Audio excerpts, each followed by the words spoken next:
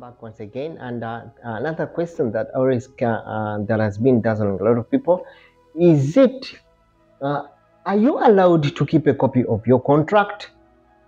Yes, according to the law, you are allowed to keep a copy of your original contract.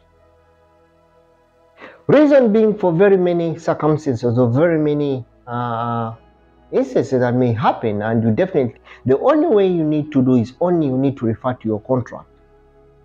That's why, according to the labor law, everyone has to keep a copy of the contract with you.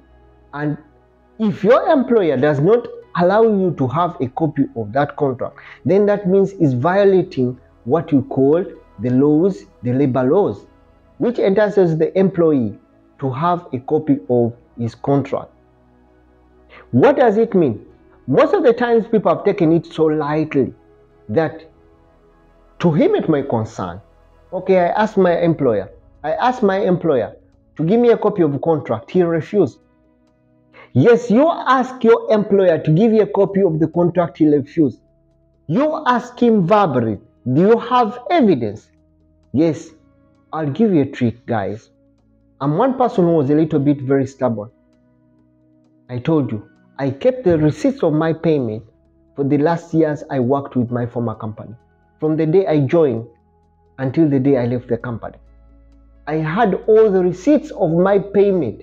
Every time I'll get a tap message for me, for my salary, I'll photocopy, I'll just screenshot that receipt copy, then print it out.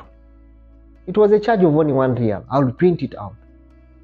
Meaning that every receipt that had a pending amount of money that was not paid to me full as agreed, even if it was R50, even if it was R10, I would have a copy of that receipt. So I piled all that money that was missing. And I would write. I'm one person who likes writing. I always want evidence with the writing. Evidence with the writing, I did that. And I made sure that every time I would write, I'll carbonate my supervisor. I'll carbonate a copy to my operation manager. I'll give a copy to the human resource. What does it mean to carbonate?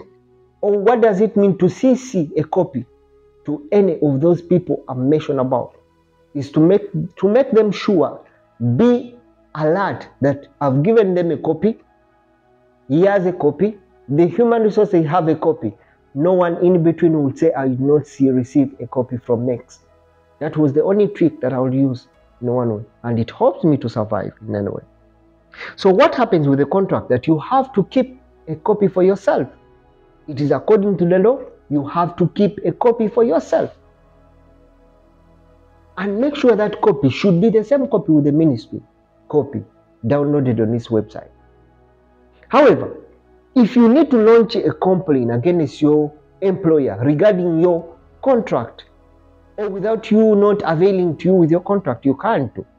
You can just go to just the department, the labor department, which concerns with what you call relations.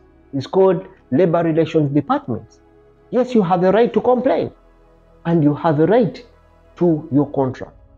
Otherwise, if so much time you don't demand that copy of the contract, to so many cases, to so many instances, you may find that you will fall into trouble and you don't have anything that is going to bail you out. You don't have enough evidence to support you to bail you out. Yes, being in this country, we don't need to know the law, and we don't need to fight so hard that we need to flexes and flexes.